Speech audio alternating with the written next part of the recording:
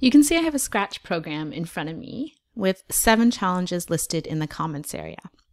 You might want to share the link to this program with students. The link is beneath this video, and then have them complete these 7 challenges.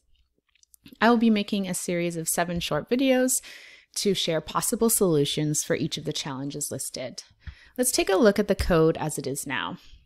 So if I run the code by clicking on this green flag, you can see that it plots 10 diamonds. It stamps them in different positions. Let's start by looking through each section of the code. So when I click the green flag, it's going to erase whatever is on the stage here. It then sets the X and Y coordinates to 0. I did use variables to make these X and Y coordinates. It then uses the go to block and says go to the X position, which is 0, and the Y coordinate, which is also 0. So it starts at 0, 0, which is the center of the screen.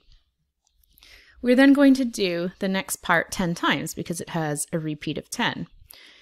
The first time through the loop, it changes the X coordinate by 10, so it becomes 10, and the Y coordinate by 10, so it becomes 10. It will then glide to that position, which is 10, 10, and then stamp. So the first one gets stamped. Goes through the loop a second time, and it adds 10 to the previous value of the X coordinate, so it now becomes 20. And it also adds 10 to the previous value of the Y coordinate, so it becomes 20 as well. So then it will glide to position 20, 20, stamp the diamond, and go again.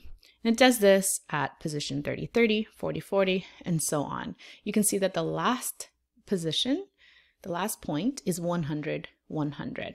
And if I move the diamond, you can see it was stamped there.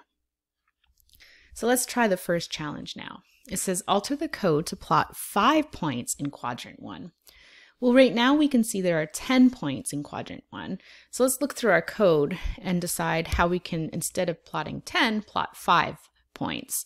So right now it's plotting 10 and there's a repeat of 10, so let's change that to 5. And then run our code again to see if we are correct. So that works. We have a possible solution for challenge 1. I'll share the next solution in the next video.